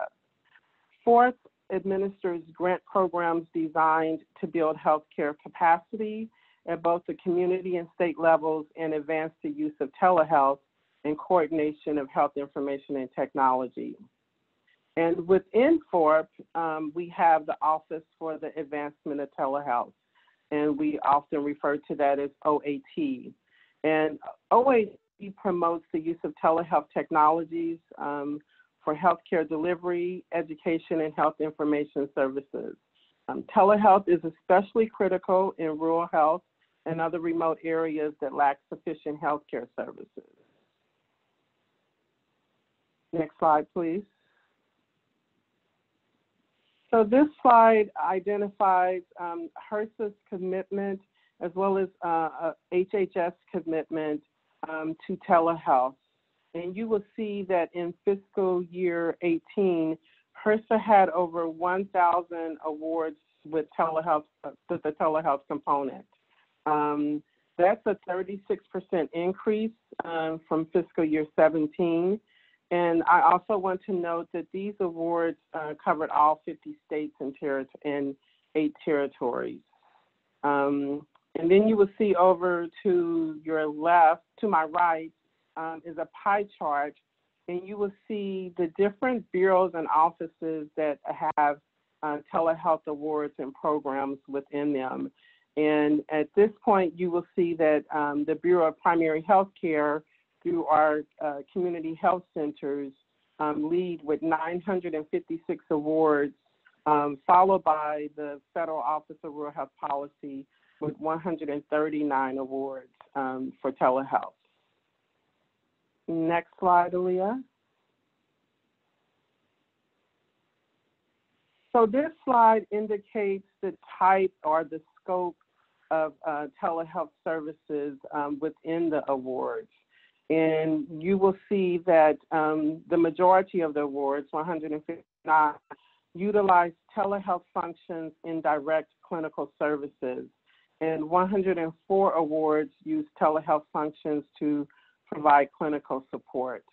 I also want to emphasize that there was a use of 96 awards for telehealth functions for distance learning, separate from the Project ECHO. So that's something that I think is really noteworthy about the scope and the depth of telehealth resources available. Next slide.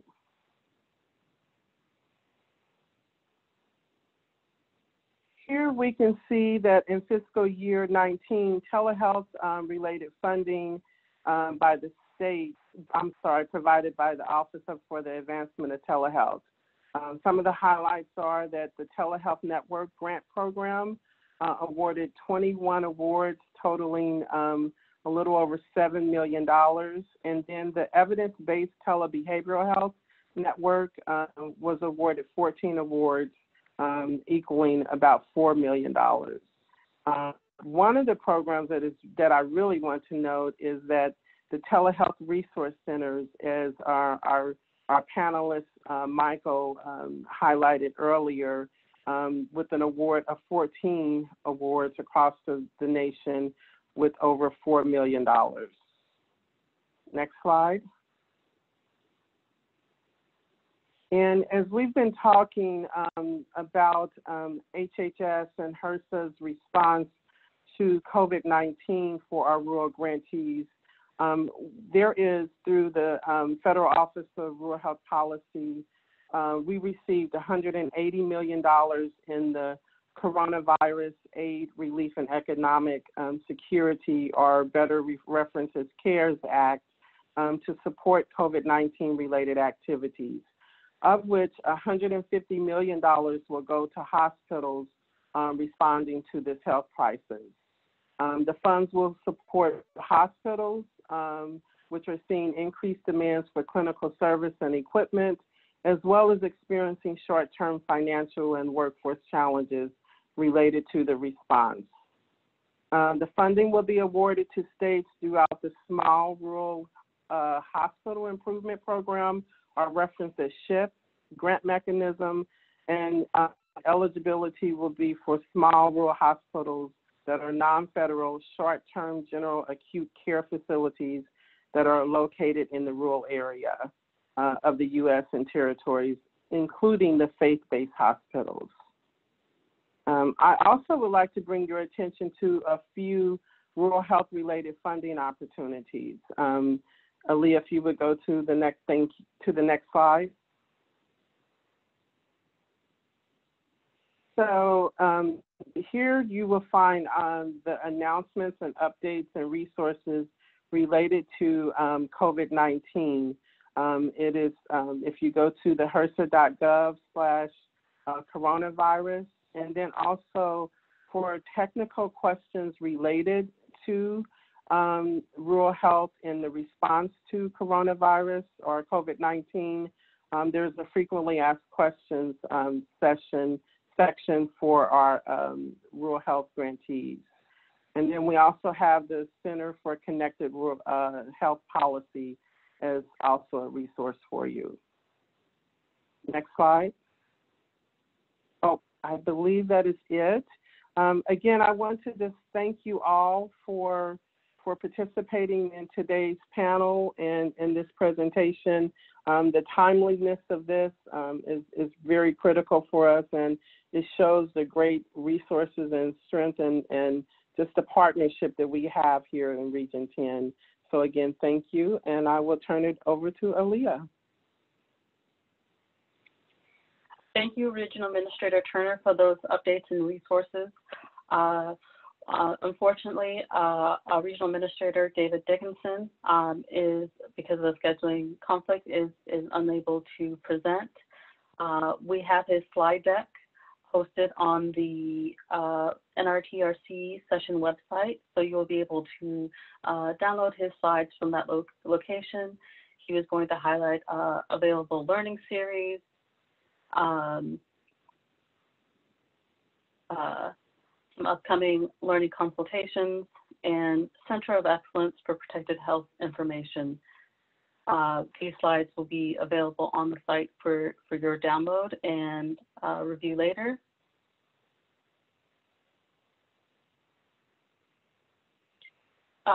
Thank you again to all of the presenters that we had today. We have now come to the Q&A portion of the HHS Region 10 Telehealth Resources and Program Updates. We have gone over slightly. I think we can maybe allot 5 minutes for questions before we must wrap up. As advised earlier, please enter your questions into the Q&A box, and please indicate if the question is for a specific panelist.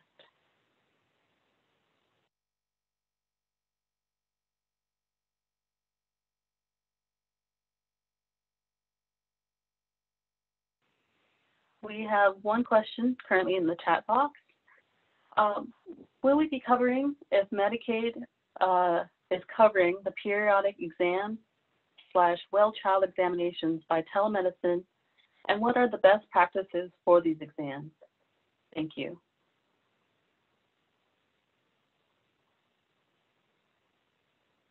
I believe this may be to you, Regional Administrator, means if Medicaid is covering the periodic exams, well child examinations by telemedicine.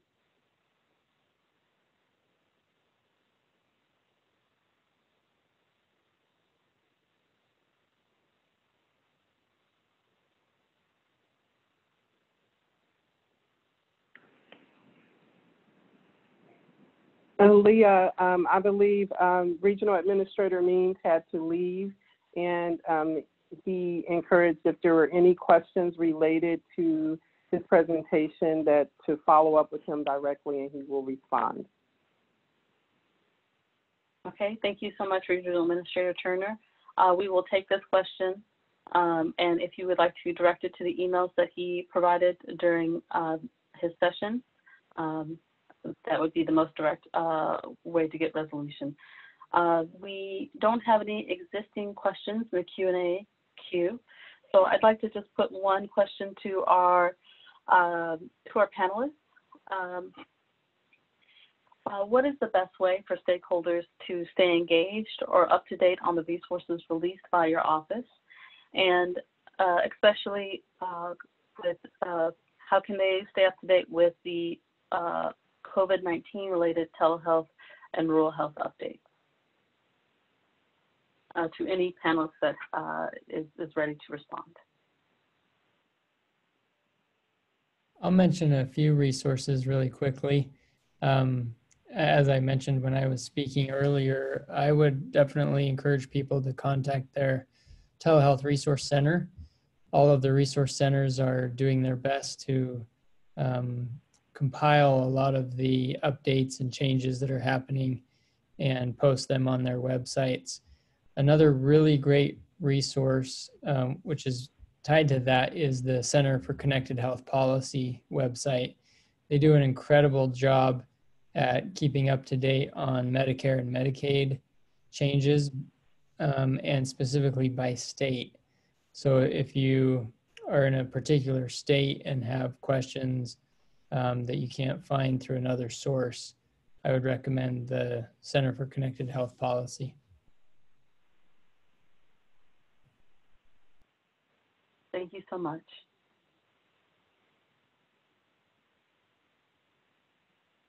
Do any other panelists?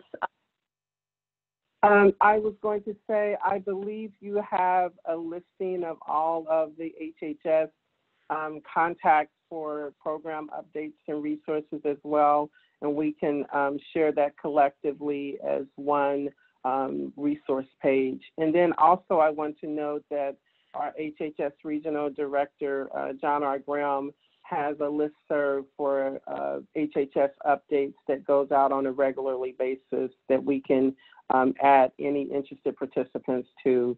And also during that listserv, the Regional Director provides COVID-19 updates as well. Thank you so much.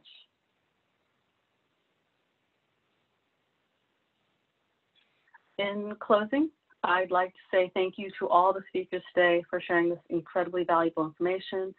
Thank you to the attendees for your questions. We hope that we can continue sharing and learning on this important topic. You can learn more about HRSA at the HRSA.gov website and sign up for the HRSA e-news, or follow us via one of the listed platforms below. We would appreciate you filling out a session evaluation to give us feedback on the session today and for future sessions. Please visit the above link so that we can receive your feedback for the session. It is on the PowerPoint slide from HRSA and also listed on the session website. Next in the conference schedule is the valuable Telehealth 101 training, which will give a comprehensive overview to telehealth and starting your own telehealth program. This session will be starting at 1 p.m. today. And thank you again to all the speakers, all the attendees, and have a wonderful rest of your day. Thank you. Thank you, Aaliyah. Be well. Thank you, Leah. Thank you.